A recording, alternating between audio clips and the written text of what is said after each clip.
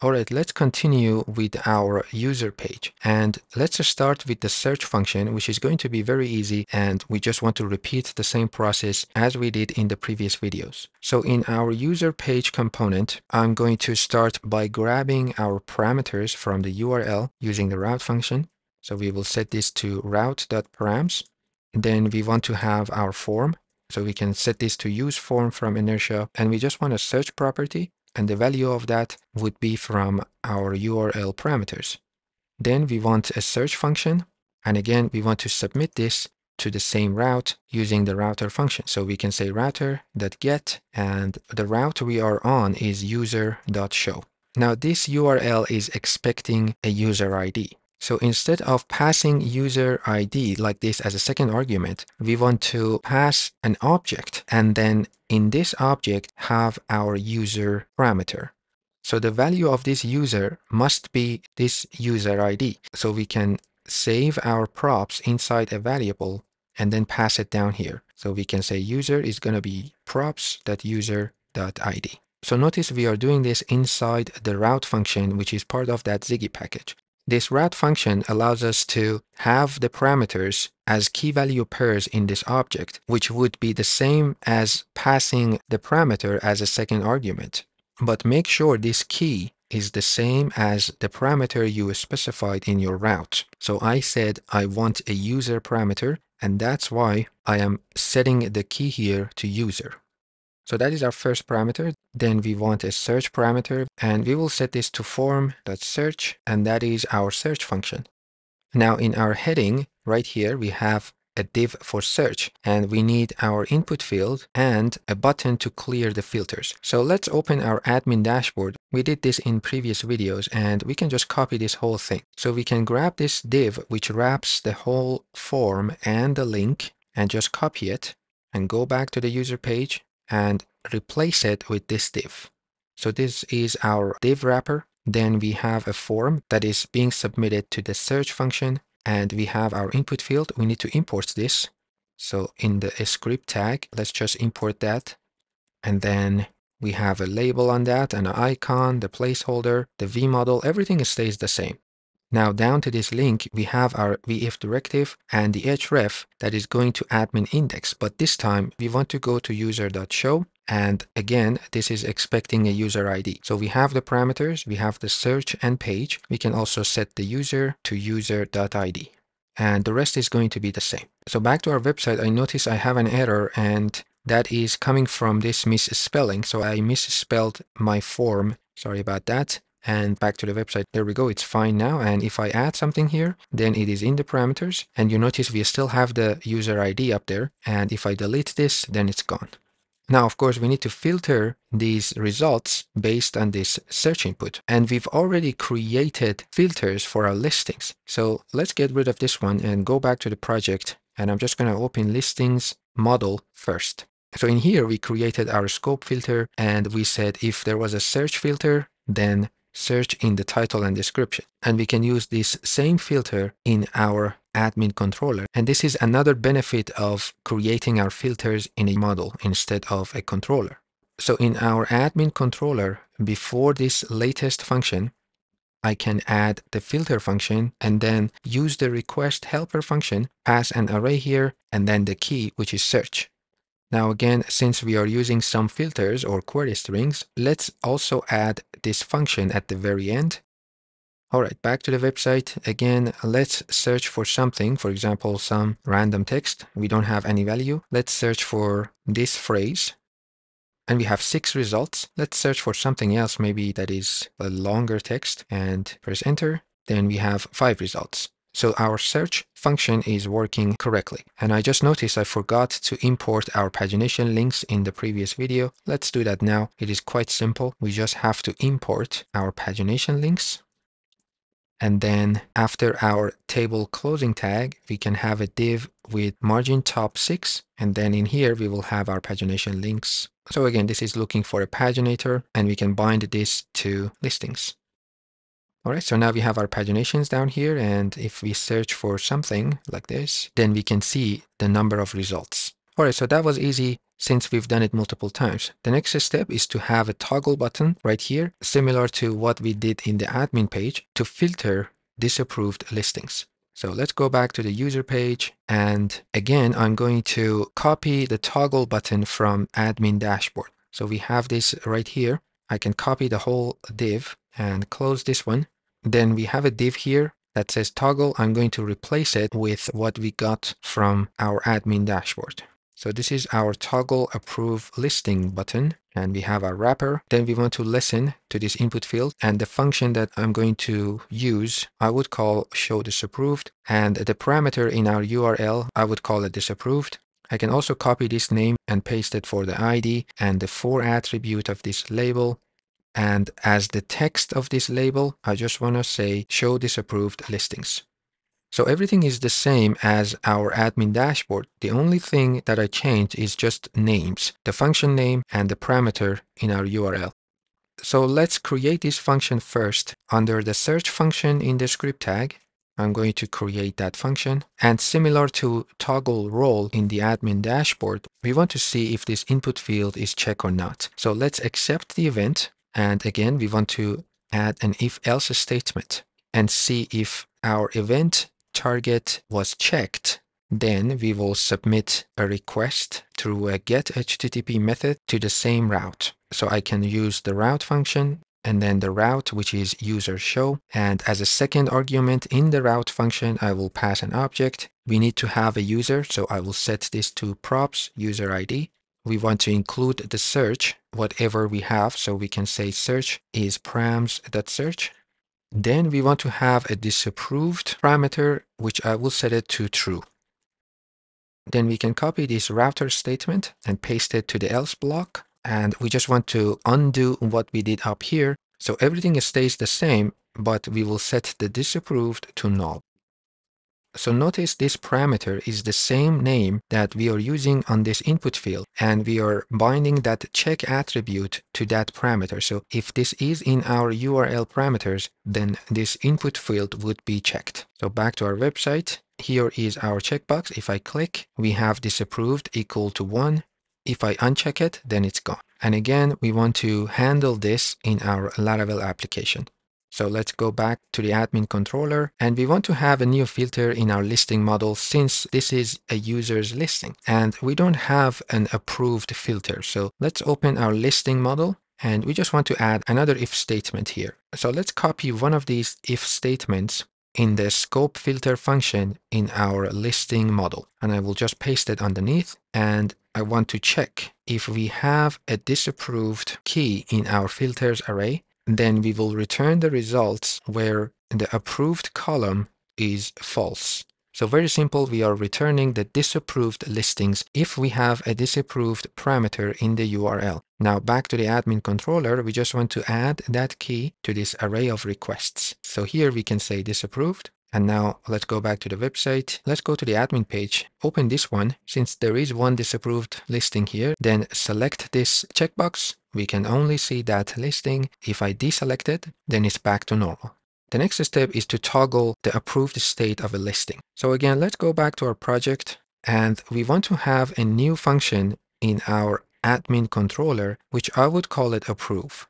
So let's create a public function approve, or whatever name we want to use, and we want to accept a listing since we are going to modify a listing, and I need to import this. And for now, we just want to die and dump that listing. Then we want to create a route for this. So back to our web.php and the admin group, we want to have another put route. So let's say route put, and for the URI, I would go to listing and then the ID of the listing and the text approve. Then the function that is going to handle it, again, we called it approve, and I would call this one admin approve. So this is our last route for this group. So now let's use this admin approve in our user page component. So in our table, we have a button here that is showing those icons. And on the button tag itself, I can use the click.prevent, and I will create a function here, which I would call it toggle approve. and we want to submit a request to our approve route, which is expecting a listing ID. So I'm just going to pass the listing object to this function. Now let's go up to the script tag, and I'm going to create that toggle approve function, which is accepting a listing. So I'm accepting the listing as a parameter, and let's just submit this through a put method to our admin approve route, which is expecting a listing ID. So I can say listing.id. Now let's see if this works. Back to our website. Let's go to the admin page and click on this one. We get the information about that listing, and under attributes, we can see the ID of the listing is 3, the user ID is 1, which is our admin. Now, before submitting this to our Laravel backend, I want to have a confirm message, but I want that message to be dynamic. So I'm going to create an MSG or message variable inside this function.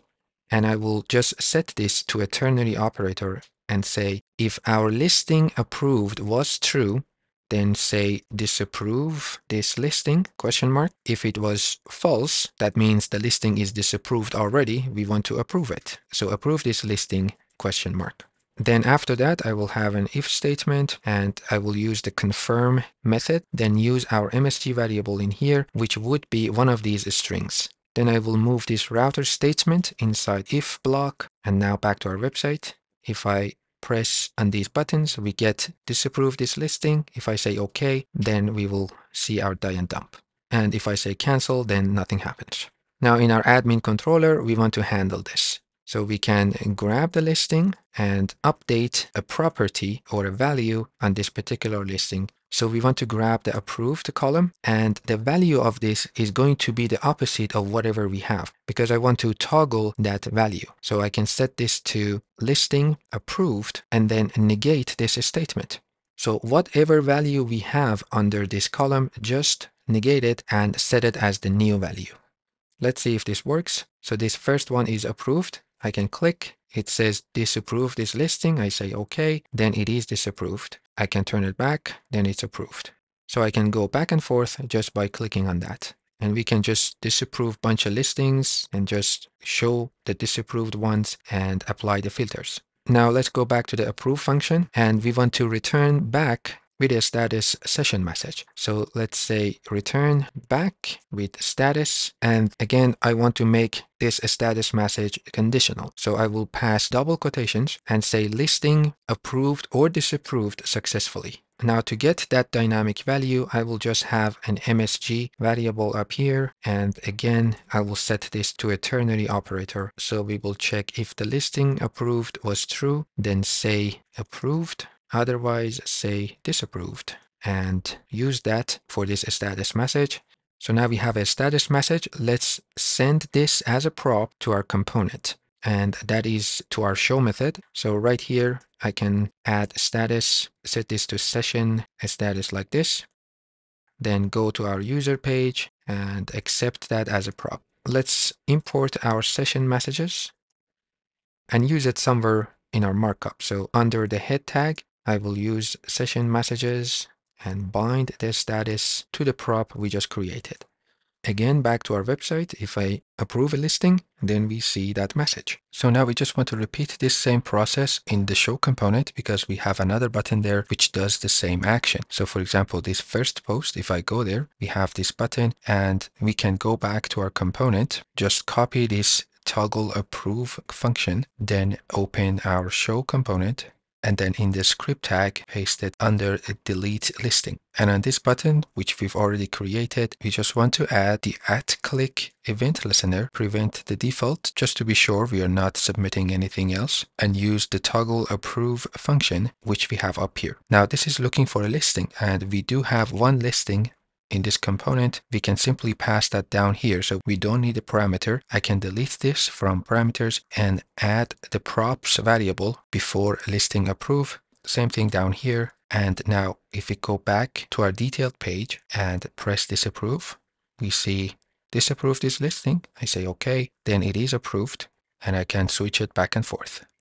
Now we could also include the session messages on this page, but I think it's not necessary. So we know that in our approve function, we are returning back with a status message. So that would be this page. But since it is quite clear and we can see the changes right on that page, I think it is not necessary. But if you wanted to, it is very simple. You just have to repeat the same process as we did with this user page right here. Now, as I mentioned before, we can also have policies to protect these actions if the user is not an admin. For example, this last one is about a listing, and we already have a listing policy.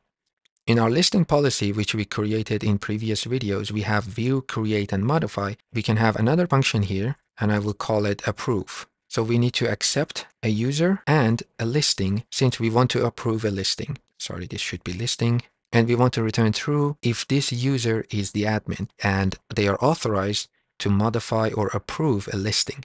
So I can say user, and remember we created a function for this and we called it isAdmin, so we can simply use it and that's all we have to do. Now to use this one, we can go back to admin controller and use the gate facade, and then the authorize function, which is looking for an ability, in this case is to approve a listing, and the arguments, which is going to be our listing. So if the user is not admin, then none of this would happen. We can also have a user policy for this role function. So let's also create that, which is going to be very quick and easy. So in the terminal, we can say PHP artisan make policy, and we will call this user policy. Now we can go back to our project. Under policies folder, we have our user policy. In here, we can delete this default function and create our own function. I would call this modify role, for example. And again, we want to accept the user. That is going to be our only model. And simply, we want to check if the user is admin.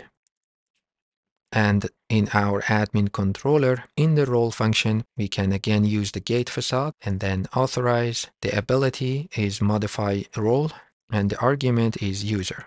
All right, so that is our admin controller. There is one last thing I want to add before we can wrap this up. So if we go back to our project and we have 3 suspended users. Now, as the admin, I want to see what's going on with these users. For example, I will go to this user's listings and I want to view this listing. So I click on this link and I get unauthorized, even though this listing is approved. The same goes for this other one, which is disapproved. And this is because of the policies we applied in our listing policy.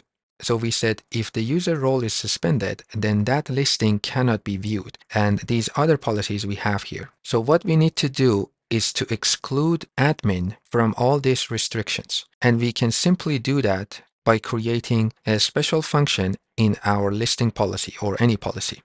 Before all the other functions, I'm going to create another one, and the name of this one must be before. So this is a special name that will override all these other abilities. We need to pass the user as a parameter to this before function, and we want to return null if our criteria fails. So in here, we want to check, once again, if our user is admin.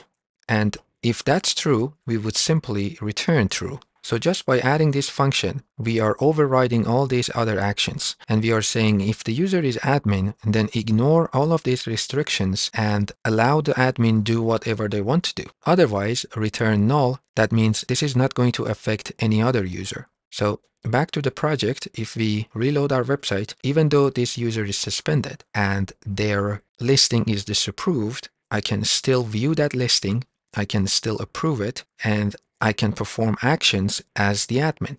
So now the admin has the ability to view, create, and modify and approve the listings or the users without any restrictions.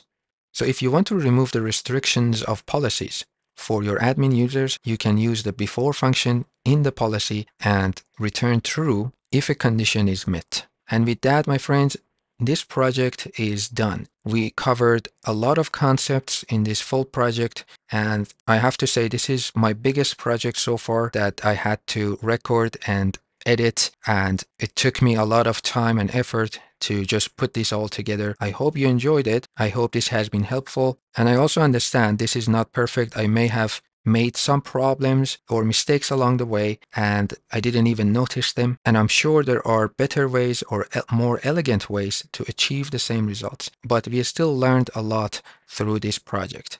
So I want to thank you all for your support and staying with me through this project, and I will see you guys in the next videos.